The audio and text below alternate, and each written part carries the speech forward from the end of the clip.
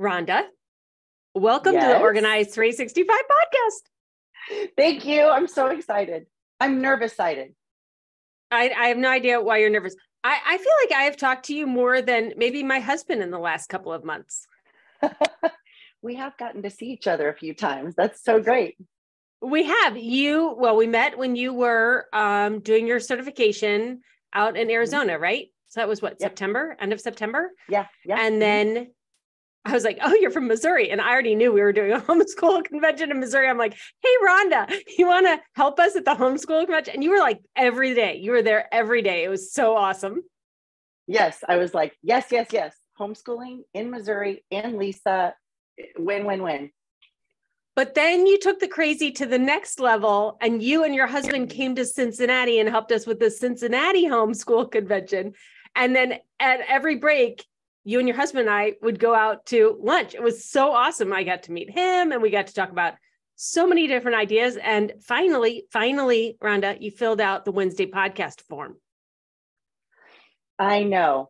I probably should have done it a lot sooner, but I'm here now. I think instead of asking people at the end, like, what do you wish you had known sooner about Organized 365? I think I'm going to start asking about why did you not fill out the Wednesday podcast form sooner? I don't know what made me hesitant. It's interesting because in listening to all of your podcasts, and let's be clear, I've listened to all of them multiple times, and then digging into the Wednesday podcast of the people, because at first I didn't think I wanted those podcasts. I'm like, I have stuff to do here. I don't need to hear what everybody else is doing. And now they've become one of my favorites. Yep. To listen to just regular people, their journey, their story, their situation. And even if their situation's totally different from mine, I get something out of it. And I think that just, I don't know. I just made it a priority. I hadn't made it a priority before. I always knew I wanted to do it. So I finally did it. And here I am. So Rhonda, you're a mom, you're a teacher. So I want you to tell people to go fill out the podcast form. Yes, go fill out the podcast form. I'm a little nervous, but it's not scary. It's like Lisa's in a webinar, but I can talk back to her. It's like planning day. You're just right there. It's like a live planning day. It is. All right, how did you first find Organized 365? That's a great question. So my cousin, her name is Jennifer. We're in the app together. Some of you may have seen us refer to each other as sister cousins because neither of us have sisters, but we're really close as cousins. She called me and said, oh my gosh, Rhonda, I think I found it. I found the thing we've been looking for. And I'm like, what? What is it? Because it could be any number of things. And she sent me the Sunday Basket podcast. At the time they were pulled out. There were a few more of them in that separate label, that title. And I started listening and I'm like, okay. Yeah, this makes sense. All right. Okay. And so I just went all in. I tried to make my own Sunday basket like so many other people. And I'm like, forget it. I just need to buy the basket so I can have the course, so I can hear the teaching, so I can really do this right. I like to have the right things for the job. So then I just started devouring the podcast, and you are blowing my mind in fact, I have my notebook. Look, I have my notebook here with all the past notes that I took 2.5 years ago. So it was fall of 2020 when I really started, digging into that. And it started clicking. It wasn't perfect. I still do things with my Sunday basket that I'm like, oh, I need to put that idea in there. Oh, that's where that goes, Sunday basket. But from there, I got the Sunday basket. And then, fun fact, I actually it was called All Access. I bought that for my mom as a Christmas present. I'm like, oh, this is what my mom needs. I never can find the right Christmas gift for her. She always buys stuff for herself, which is excellent because she's worked really hard. She's a businesswoman and she's worked really hard to be able to do that for herself. But so I gave it to her early. It was like October. And she was like, this is overwhelming. I can't do this. So I took it back. I said, well, can I have it? Emailed customer service, which of course they were wonderful, and said, sure, here's your login. And then it was, no looking back from there. So tell us who is in your home with you so we can get a framework for you, and then we'll get going. Yeah. So my husband of 28 years, we just celebrated our 28th wedding anniversary, Casey. Then I have a 17-year-old son and a 16-year-old daughter still living at home. And I have a 25 and a 23-year-old that are out. And we have dogs. What was and it? Like you and Jennifer are talking, you're like, we found it. This is the thing. What were you looking for? Like, what were you looking for? What did you need to get organized? How organized were you before you started to organize 365? What was working? What wasn't working? Tell us all the things. Oh my goodness. How much time do we have? We were just looking for something that resonated with our person. We didn't realize that's what we're looking for. So I'm kind of saying this with hindsight. We had tried a lot of other organizing types of things, tools, the binders, the courses, things like that, reading people's books.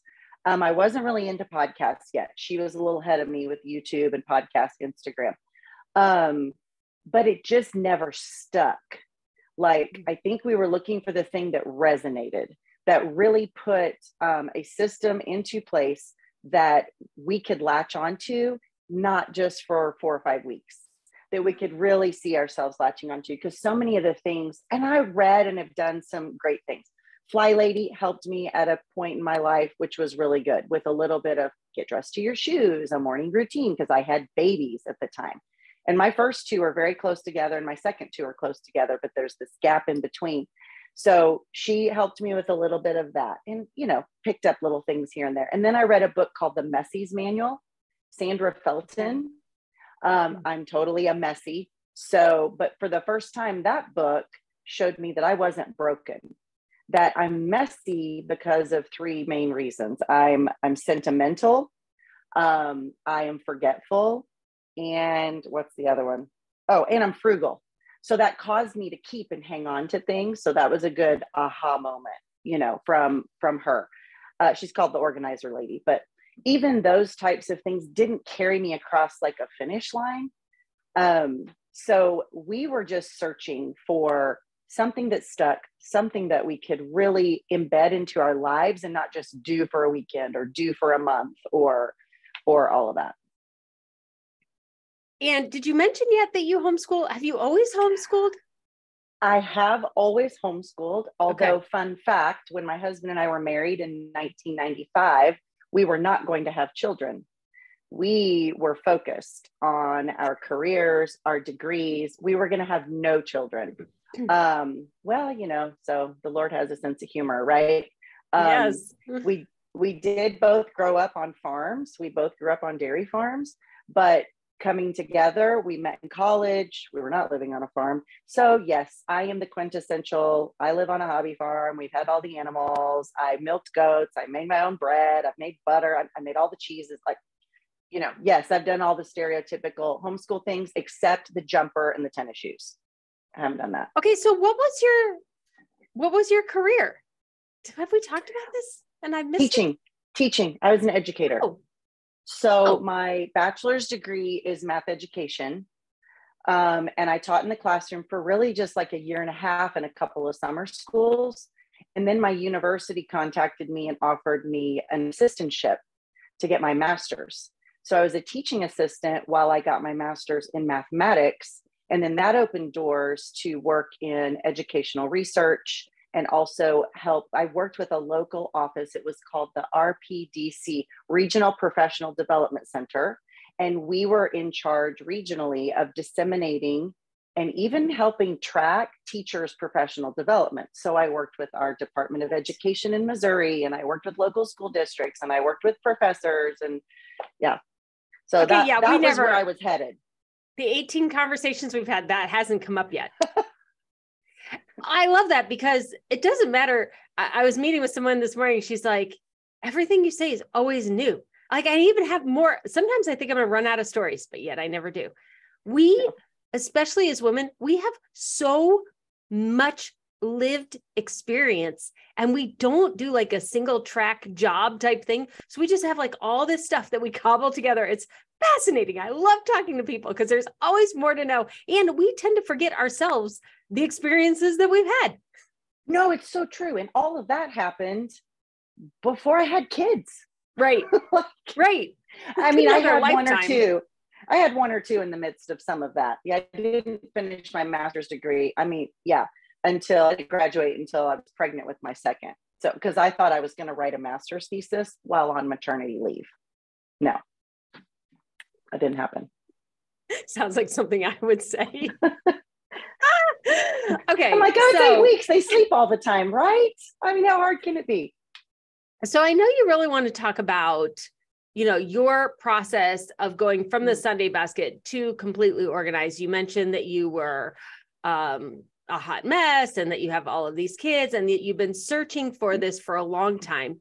And now you are a certified organizer and you're talking to people at the homeschool conventions and you have all of these ideas about where Organized 365 needs to go next. And I think this is a commonality. Like once we get organized, and Organized 365 is the vehicle we collectively have used through this podcast to get organized. Like the energy to get other people organized is just like at an 11 out of 10. So what was your process of from the Sunday basket, getting the all access back from your mom? When did you first notice something was organized that wasn't organized before? And why, 3 years later, is this still working? Okay, so such a great question. And I'm so glad you asked these ahead of time, so I have time to think. And I took more notes last night. I'm like, okay, what else do I want to make sure I say? So for me, jumping into all access and jumping into your podcast, and just you blowing my mind over and over again with your why, that podcast, like 268. And then there was another one of, what's another one of my favorites? And I go back to it too, decision fatigue. And then the morning, afternoon, and evening routines, and that you need a schedule. The one I didn't like, I don't remember which podcast it was, but you've said this several times, so it's probably in a lot of them, but I didn't want to hear it, Lisa. I didn't want to hear that it's going to take 18 months to 3 years to get your house organized. I'm like, no, it's not. I'm going to have all of December. I'm not watching 15 minutes a day. Side note, I don't do real great with small snippet routines. Give me 4 hours, 8 hours, 16 hours, and I will bust it and knock it out. But I've learned sometimes in life, you have to chunk things and you have to be okay with the little bits at a time. So jumping into that and just, I followed it to a T in the order that you said. And I watched my kitchen. My kitchen wasn't too bad, fortunately, because we had just added on. It was a new kitchen. I spent 2 years planning how I wanted it all laid out. Cause I've cooked a lot. I'm not cooking a lot right now, full disclosure, but I went through a phase of life where everything was homemade. Everything was from scratch, mill my own wheat, make my own bread, the whole nine, which was wonderful. I love that season. I know.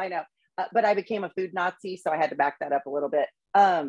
So my kitchen had been pretty well planned out, but the things that you were saying in podcasts and in the program just made me look at my space, my things, my stuff differently. And it made me really examine. But then you move into the bedroom, which has always been an issue with me. If my mom were sitting right here next to me, she would say, couldn't even walk in the girls' room because there's clothes all over the floor. I'm like, but mom, this side is clean and this side is dirty. I have a system. She's like, that is not a system. So even as an adult, sifting through and making decisions on the things I want to keep and the things I want to get rid of, you gave me permission to do it my way. Like you're blowing my mind with these new ideas, these new thoughts, but you gave me permission to be me.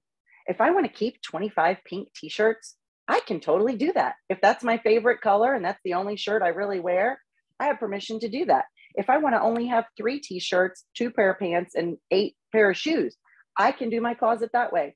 So I think digging into that was definitely freeing for me.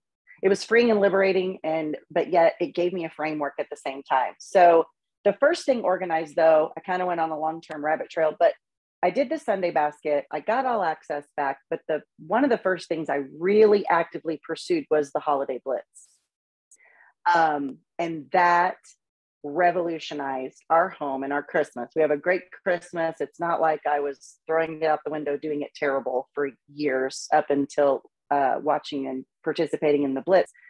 But it gave me permission. Ask your people, what's their favorite food? What's the one thing, if we didn't do it, it wouldn't feel like Christmas?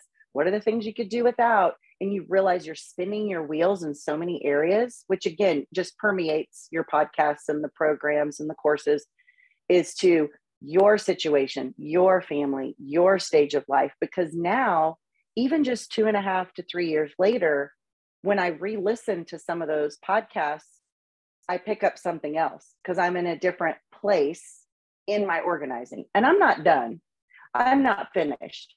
I have some storage room work to do this summer. My scrapbooking and my scrapbook room and photos are a huge priority for me. So I'm not finished. And you talk about me jumping into being a certified organizer. I certainly didn't have it all together. And I don't even consider myself having it all together right now. I just have places to put it and systems to process it. So that, I don't know, I probably did more than answer your question on that. So I love that you mentioned the holiday blitz. And at the time of this recording, you guys are going to hear this right before the back to school blitz. The back to school blitz and the holiday blitz are the two blitzes that are the biggest that we do. And I think have the best impact of things that, especially when you're in the active parenting years, these are the two events that are not really addressed in any other organizing. I mean, like back to school is as far as buying back to school supplies, but like, that's just like one of the 5 days we talk about. Like everyone needs to get prepared for the 10 most productive weeks of the year, which is Labor Day until the second week in November. All humans and Americans, we are conditioned to get ready for the school year. So it doesn't matter if you're 93, you're still remembering going back to school. Like your body is conditioned after 20 years of doing this, 25 years of doing this, that in the fall, we get ready for the most productive 10 weeks. And so really making visible the invisible work, all of the invisible work of getting ready for a productive fall, making sure you have new eyeglasses and another inhaler and all of these things that you need to do really frees up your mental bandwidth, your decision fatigue. And when you start the school year, you're not like running around like, oh, now I got to go grab this, or I forgot this paper, or I forgot that thing. And the same thing with the holidays. Like, of course, we know we're supposed to save money for this, for the gifts. Never done that. I always use a credit card. Anyways. Is like my thing. Like we know there are gifts. We know there's going to be, whatever religious thing you celebrate. We know there's going to be Thanksgiving dinner at somebody's house and you're supposed to bring something or do it all. But there's a whole bunch of additional invisible work that when you can see it 3-4 weeks before it's going to happen, you're not in the emotional throes of, well, I can't not give a candle for Aunt so-and-so because they're going to give me a gift, but then I don't give one to this aunt because they're not actually here. And do we keep doing this? And what am I going to give them? Like, just, you make so much better decisions when you're not in the emotional throes of it. And those two blitzes really, really do give you a great example of what planning day is like, what the whole productive, like imagine your whole life living that way, like analyzing your whole life and the phases of life you're in. I do think it's interesting that you're saying that you still have things to do. I want to address the scrapbook room and the photos. That literally can be a 10-year journey and you should enjoy it. Like you just set it up as like a hobby because that's long, but also it's been more than 18 months and you're not done yet. So I was right. No, just kidding. Yeah, I know. That's what I want to say to everybody. But Lisa I say is that right. I say that because we set ourselves up for failure when we think it's going to get done in a weekend, and then we degrade ourselves. So I just want to be honest. I don't know why everybody's not being honest. You would never say you can get out of debt in a weekend. You would never say that you can lose all of the baby weight in 1 month. Like, so why do we pretend that we could do that with getting organized and productive, especially if you've never been organized and productive before? I think it's because we've been told that if you stick it in these bins and baskets where you can't really see it, then you're organized. And that is not true. All those things you talked about with the blitz, it is the culmination of what has happened in my life, being proactive instead of reactive. Like I could talk through a whole podcast on the blitzes and planning days and the benefits of looking at your time, like seriously stopping and looking and processing and thinking and prioritizing and choosing. And that doesn't mean the plan goes exactly as you said it. Like I can make a plan. I can make a plan like a boss. It can be color coded. It can be to the minute. But the reality of life doesn't always allow you to execute it that way. But you have a framework, and you have put in your mind that these are my main things. These are my priorities. This is what I've thought through. These are the things that can wait. These are the things that can't. And, those two things, the proactive from reactive, and then the 3 decluttering, organizing, and productive. I have seen that happen in so many spaces now that I've been through, what was the 100-day and now has turned into the whole year program, which is brilliant, by the way. As I've cycled back through those spaces, being able to see, oh my gosh, Lisa's right again. Like, this is what happens. What was your question? See, I think I don't think I had one. I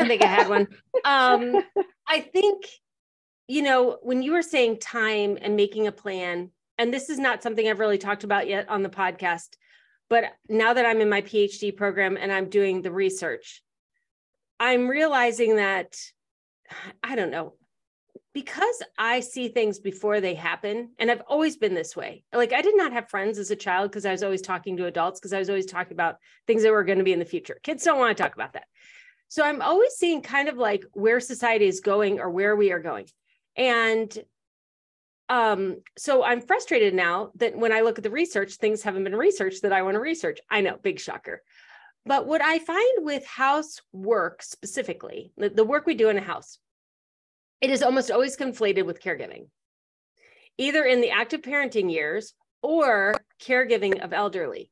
And I'm like, interesting. Like, so I have found a couple of studies about housework in the empty nesting years, and I cannot wait to read those. I've earmarked them, but I haven't read them yet, because housework is independent of caregiving, but it's almost always conflated.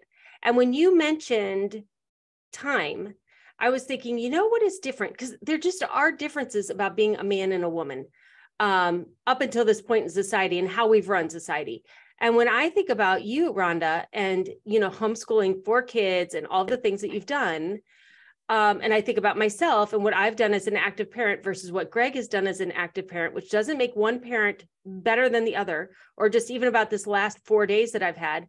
When Grayson had to go to the hospital because he was dehydrated, I went with Abby, not Greg. And of course, Greg was the one getting cataract surgery. So of course I went because, he did take me to get my colonoscopy, that kind of thing. But whenever anything happens in the house, you go to mom first, and mom's schedule is the one that flexes. And so for years, even if Greg and I both had to go to work and something happened with the kids or the house or the whatever, I was the one that worked from home. It wasn't Greg who worked from home, because he would say he worked for another employer and I worked for myself. But even when I was teaching, my schedule is the one that has always had to flex. And when I do look at caregiving in this research and just like overarching, I'm like, holy cow, there are only 4 men or 3 men on Greg's side of the family that are over 40 years old: himself, his brother-in-law, and his dad. All of the other men aren't alive anymore. And on my side, my father, my grandfather, all the men have been gone for a long time. And I'm like, wow, women live so much longer than men.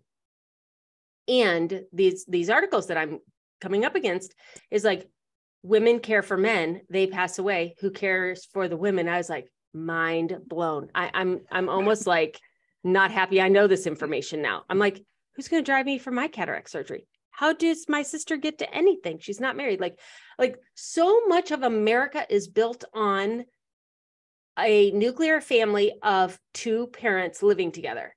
Even how we run our schools, how we run everything is assuming there are 2 adults to do whatever. And so anyways, when I think about time, our time has to be so flexible. So you can't not make a plan because then you don't make progress, but you can't also make a rigid plan because you make progress, but then the unexpected always happens. And it usually falls to the woman to flex the plan, no matter what her position is. It just does. I mean, that's just the reality we live in today. Now, will that be different in the future? Maybe, I don't know, but I'm not in charge of like having generational change. Like what the changes that you see in society or that you want to make different, global warming, all that stuff. The last place those changes happen is in the household. Because in the household, you're still a kid, or you have your own needs, or you have your own way of doing things, or like you get stuck in your rut and it's hard for you to even see your rut because who's going to point it out because you're in the household. So anyways, that idea of time, being able to see your time, plan your time, be flexible with your time. I mean, when I have a plan and my plan does not go my way, I'm not a happy person. I'm not bad now. But when I was in the active parenting years, like I would blow a gasket. I'd be like, when do I get time for me? And basically it's when the children are out of the house and then only for a small period of time. Exactly. Well, I mean, you never stop being a mom, even when they're adults.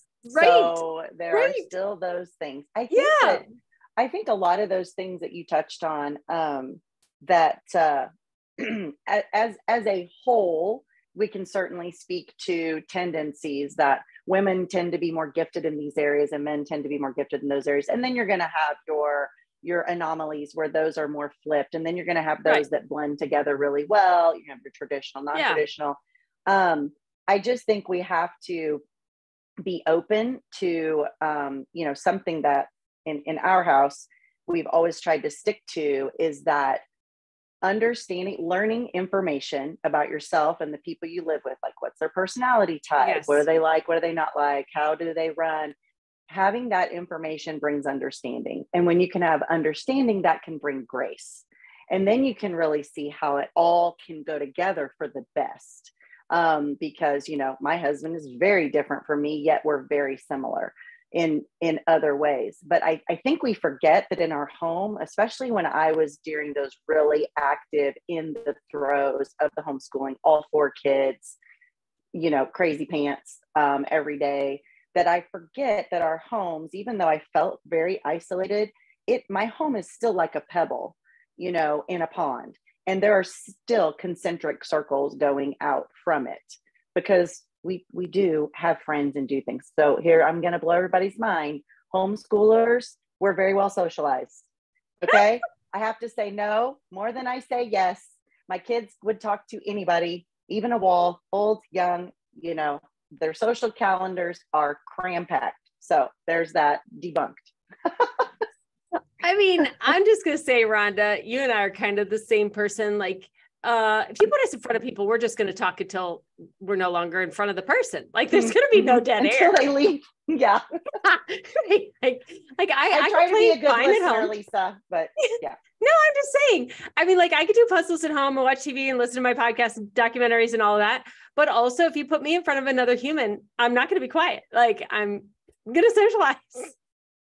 Oh, 100%, 100%. And that's my kids too. It's like, can you please be quiet? Can we scratch something from your social calendar, your activity list, your extracurriculars, please? So we can have a life, but that is our life right now. I mean, that's just, when you sign up to homeschool, it is a way of life more than it is an education choice kind of. Well, and I think if you have not homeschooled or you don't know people who homeschool, you don't really know what it's like because you just don't know that thing. And I think that's true with anything. Like, just like I was talking about time, you're talking about homeschool. I think because we can learn so much about all of the different ways that you can be a human and live, it's exponential that you can't know everything, even though it is available to us now to know everything. And when you say things, you can't filter it through every single possible lens it could be listened to through. It's really hard to talk today. Well, that reminds me of something else we say in our house. We say everybody's been somewhere. Mm-hmm. Get to know the person. The person you see in front of you is not the same person that they were. I mean, they are the same person, but we grow and we learn and we change so much through life that we're not the same as we were 5 years ago, 10 years ago, whatever. And that was something really important too, as I progressed through this organizing journey, was looking back at the photos. It was looking back and going, oh my goodness, that my definition of me being disorganized has changed. Like, this is blowing my mind.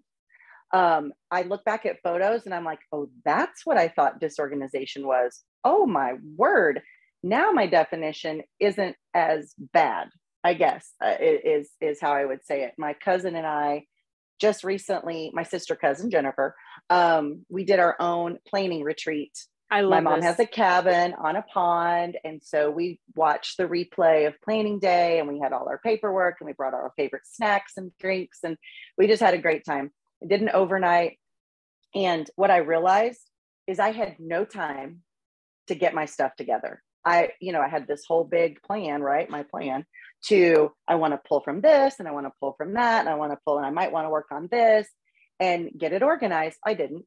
I just opened up a crate and started dumping stuff in. I threw binders in, I threw office supplies in, I grabbed my printer just in case. And I took a picture of it and I sent it to my cousin, and I was thinking, this was me feeling disorganized. Now, a year and a half ago, 2 years ago, that would have been me organized. So it's so interesting how I'm progressing through, not that I'm getting pickier, but I can see the progress in that. Like, this was two crates and my printer. This was me throwing it all together for a weekend of planning versus what it would have been a year and a half, ago.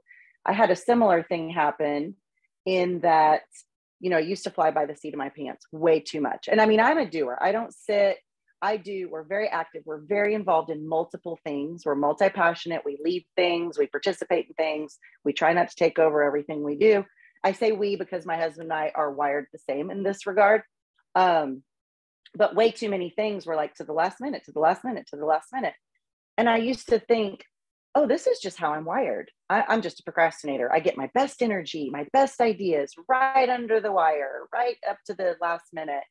And although that had been true up to that point, what I realized after implementing Organized 365 and your teachings and some of your thinking and really letting that simmer and to try to implement them, I realized, wait a minute, I've trained myself to be that way.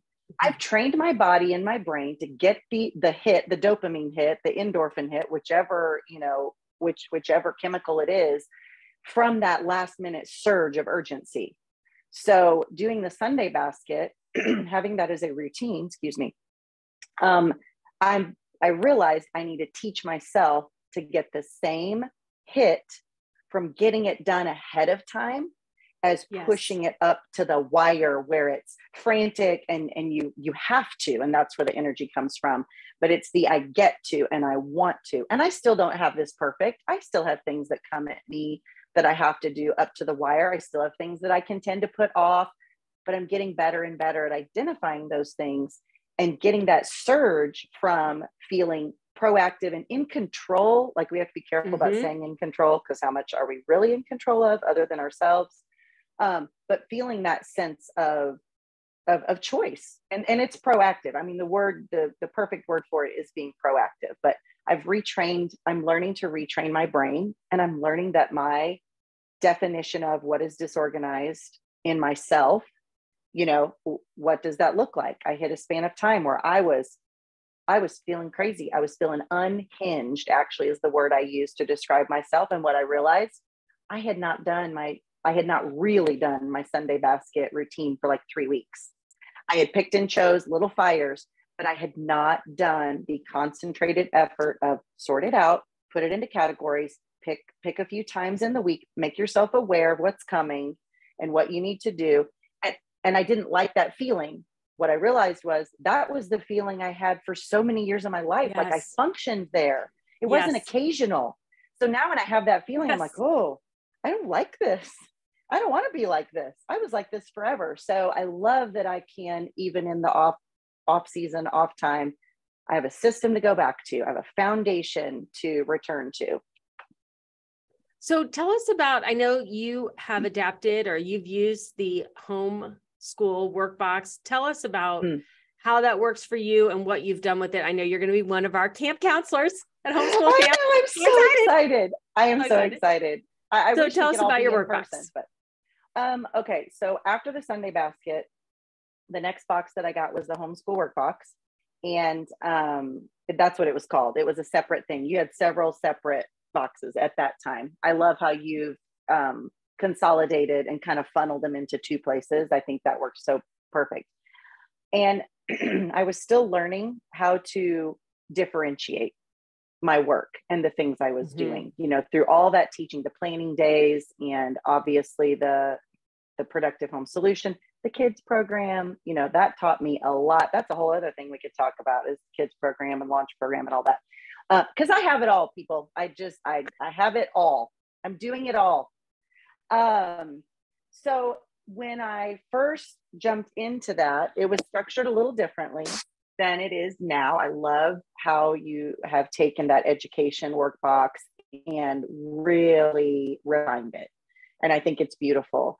What it taught me is it gave me places to separate, because when you homeschool, that was so hard to say, this is my home planning, this is my homeschool planning. Because to me, they just did this, which was debilitating, because then it's hard to decide what's the priority when everything is. And it was hard to stick with a plan, a focus of priority, because, oh, yes, we're doing the math lesson, but the baby needs their diaper change and I need to switch that laundry. I'm here. I might as well. Oh, I need to set that stuff out for dinner. I'm here. It was hard to protect the homeschooling time. And don't get me wrong, that multitasking, letting your machines work for you while you're schooling your kids, there's advantages to that. But it gave me permission to compartmentalize my school and to put things in a place. Now, by the time I found this workbox, which I wish would have been 10 years ago, 20 years ago, let's be honest. But by the time I found it, I was fairly established with my last two kids at home. We chose to step into Classical Conversations, which is a curriculum and a community, you know, all rolled into one. You have your assignments laid out and the books you're going to use. That's already decided for you, which is very unlike me, because I'm the person who, someone's going to tell me what to do. Well, I can make it better. I'm going to modify that. I'm going to make that better. But we really just, we embraced it. So we had a plan, sort of, so there wasn't quite as much loose stuff to put in my homeschool workbox. But at the same time, there was so much, because I realized I was trying to define these things as the same when they weren't. Even though we were here, we were in our home, I was staying home, they needed to be separated so I could be more effective and more present in whatever I was doing. So a lot of that modification came with, looking at routines for my kids in a better light. You talk about the back to school blitz, changed our lives. You know, when we did the back to school blitz together, they sat with me, they watched the videos. They had already done some Lisa school with the kids program. So they were used to and it made us stop and look at time differently, and they were entering into high school. So another level of accountability for them to try to do some things on your own.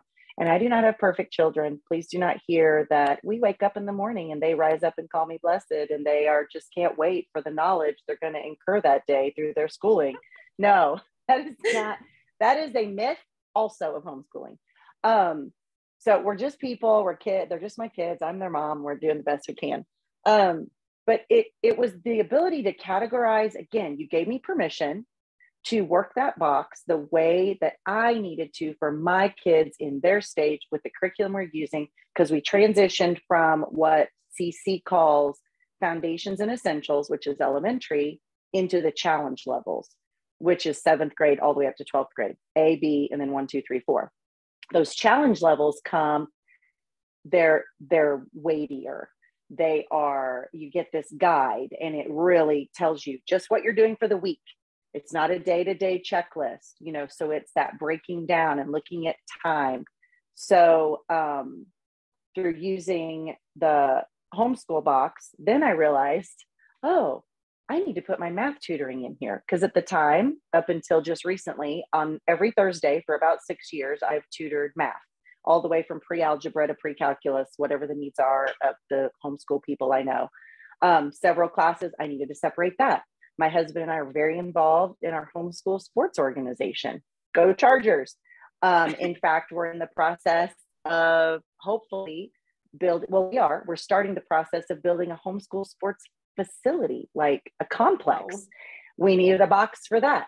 My husband needed his own box. And even though at the time they weren't all separate full Sunday baskets per se, it taught me to take all of these things that feel like they're randomly floating around. In fact, I told this story. Can I tell a story? Sure. I told this story yesterday. Okay. Have you seen Harry Potter movies? No. We're big Harry Potter fans in our house. We're Harry Potter fans, Lord of the Rings, Star Wars, all the big franchises. We're nerds. So there's this scene in one of the movies where this professor lets out what he calls pixies. Well, you hear pixie and you think, oh, it's this cute little, no, they're basically terror with wings. And they're flying around and they're aggravating the kids and they're throwing books and they're everywhere and they're just all over this room. And the kids are like, what do we do? I don't know. Panic ensues. And finally, one of the little wizard children does a spell and they freeze in the air. They're not dead. They're just stunned and floating there. So then the kids can collect them and put them into their cages. And I'm like, that's what my brain feels like. It's like these little fairies, these little pixies that are, and they're throwing things and they're going everywhere. And I have to just stop. It's like a brain dump. A good brain dump is, to me, what does this. You stop, you capture those little pixies and you put them in the cage they belong in, and then you deal with them later, So, oh my gosh, that's such a great story. I know. Anyway, I'm kind of goofy like that, but all of these different compartments, or people laugh, oh, you have so many Sunday baskets, or you have so many, of these containers. It just makes sense. It allows you to then enter into, because that's one of the things I still work on, is when I'm in a thing, be in that thing. Yeah. And then move. Yes, we have to multitask. And when you're in the thick of lots of little kids at home, that I'm in a different stage. Now, could I have benefited from a lot of these teachings? 100%, absolutely. Like if this was me 10 years ago, 15 years ago, and Organized 365 would have been there where they were now, I could totally see where I could have learned, but I wouldn't be at the capacity I am right now. So I'm at the phase of life where I'm sunsetting myself out of homeschooling. I'm working myself out of that job. I have 2 more years while my kids are in high school. I've been doing it for 21 plus, whatever you decide when homeschooling starts, at birth, when they actually be kindergartners. I don't know. Do the math. I have a 25-year-old. But I totally lost my thought. See? What do you have more of now? Oh, geez. Capacity. I have more capacity. I have more, my husband would say confidence. That he sees more confidence in me. And I think that we kind of dialed that back one time on one of our road trips. I'm like, what do you mean by that? Because working with CC, I'm going to ask great questions because I've been a director in the challenge program. I'm all about the questions. I think it comes from the decision-making that I've learned to make those decisions based on what I need, what my family needs, where I want to go, not in a selfish way, but in a society and family kind of way. And being confident that I can decide to get rid of those shoes. I mean, it started as simple as that, being crippled, because if I got rid of something, I paid good money for it. What if I needed it again? This so-and-so gave it to me. I've had it forever. All of those things decision fatigue, that's your podcast, if that resonates with somebody. So it's decision-making capacity. It is more confidence. And with that, the time, I think that's an obvious thing. Everyone says time, and that's just true. If you're more planned and you're more orderly, you have more time. And then these other things come along. So that's my quick What do you answer. wish you knew sooner? Oh my goodness. That I wasn't broken. Wow, I'm going to get a little teary. I am and I don't say this with pride, but I'm an intelligent, hardworking, multi-talented, multi-passionate, like so many other women, woman. And I just felt broken. Like, I just can't get a handle on this. I felt like I was spinning my wheels for so many, and I don't say this, like, I'm not being dramatic. This is the brutal honesty here.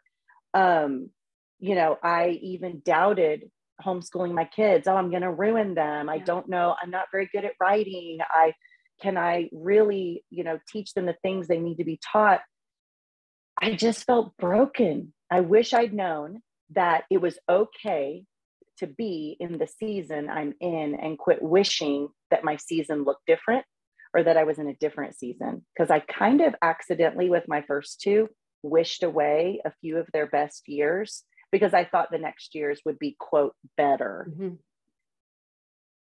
Yeah. And I mean, that's definitely where I was when I started Organized 365. When I turned 40, I was like, how in the heck did I get so disorganized? How am I so out of control? How is everything around me breaking or broken? I mean, like, how did I end up here? I'm only 40. If I live to be 100, are you kidding me? This is what the next 60 years are going to be like. I cannot do this. And then in a couple of years, when I was organizing women and I saw them change as their homes got organized, their identities, their capacities, what they wanted to do change. And I watched it before my eyes. I was like, oh my gosh, this is the problem with women today. Their homes are holding them back. They are trapped at home. They feel like they are broken. Somebody has said something to them and they believed it. And they should have never believed it. Right. And it's so freeing to know that just be where you are. You can make where you are better for where you are. And don't try to like fast forward too quickly. And don't try to be like somebody else. Like, it's good to look to people as our mentors and as those that are going before us and ahead of us, but don't wish yourself away. And something else I learned this through homeschooling. I had a homeschool mom tell me when I felt like, I had my two boys, and then when they were 6, 7, and 8, by the time they were 7 and 8, I had the other two, which was a boy and a girl, and they were only 13 months apart. It was just crazy.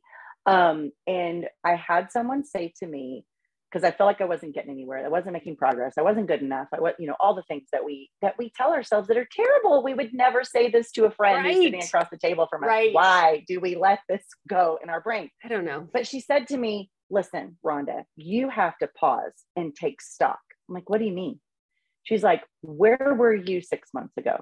Where were you a year ago? Especially because my older son was diagnosed finally at age 11, Asperger's and ADHD. And I know that diagnosis looks a little different nowadays, but it was interesting because when we pursued that diagnosis, nobody that we talked to went, what? Are you kidding?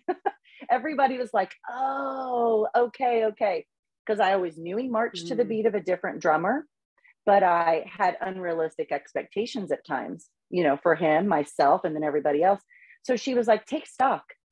Look at where you were 6 months ago. And have you moved forward? Where were you a year ago? Where were you 5 years ago? Whether it be with your home, with your health, with your kids, with their education, with their behavior, we could go all over the place. And that was such great advice at that time. I really needed to hear it because I was beating myself up way too much. And I think as I started the podcast 9 years ago and decided I would teach people online how to get organized, I knew that there were elements out there that were working and had worked for me in the past, but overall, there wasn't a complete curriculum to teach people, especially if they had never been organized before, how to learn to be organized if you want to start in your 40s, 50s, 60s, whatever, or you're 25 and you came from a disorganized family. Like, how do you reach through audio, all different ages, and meet them where they are? And if they have what they think are no organizing skills, which is impossible, but you see what I'm saying, up to what they believe is a perfect standard, I had to undo a lot of the learning people had about what is the finish line. It's not perfection, it's excellence, about how long it's going to take. It's not a weekend, it's, 3 years, about how you do it. Okay, you pick one area and you do that area and you maintain that area, and then you add the next, and you add the next. You're like, oh my gosh, there's so many programs, there's so many services. Can't you make it less? No, I'm sorry. I'm so sorry that no one else in the world has created all the different solutions for how you organize all the different spaces, but anyone who's organized and you go in their house, they've figured this out on their own. Just nobody else has sold it to you as a course because there's no product related. There's no product. Yeah. So the consumer packaging companies didn't create it, because how are they going to sell it if it's not a product?